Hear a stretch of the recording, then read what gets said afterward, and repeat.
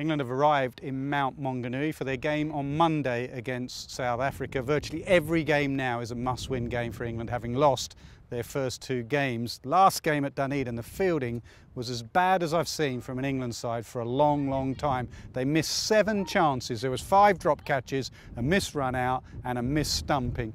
The coach, Lisa Keightley, has asked for much more energy in these next 2 days in the fielding to get that confidence back in the team. Getting used to this swirling wind. The other decision they've got to make as well is on their opener.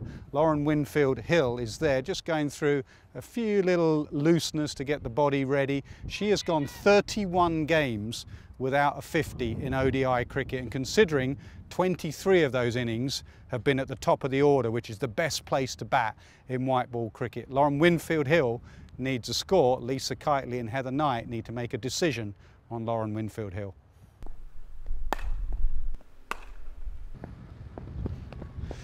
Kate Cross just having a bowl in the net. She just bowled a bouncer actually, and the far net there, Danny Wyatt is batting first. Sometimes you get a clue as to team selection as to who the coach sends into the net first, and it's the 2 openers, or could be openers, in Tammy Beaumont, Danny Wyatt, and in the middle Nat Siver. So that may be a hint that England are going to make the change from Winfield-Hill and move Danny Wyatt up to open, but it's 2 days to go to the game, so they may change that tomorrow. It's also noticeable that Sophia Dunkley is having a bowl. She's there with Sophie Eccleston, who was quite brilliant in Dunedin. It's about as well as I've seen Eccleston bowl. But Sophia Dunkley just having a bowl at a few of her leg breaks, because England are looking for that extra bowling option as well, and she's been working hard in the nets with her bowling.